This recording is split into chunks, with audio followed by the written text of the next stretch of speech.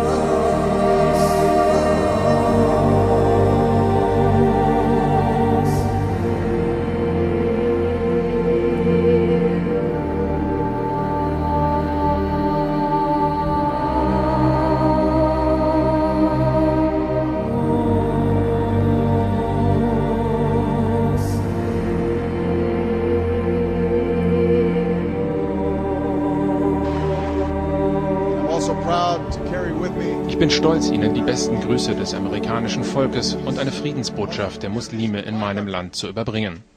Assalamu alaikum.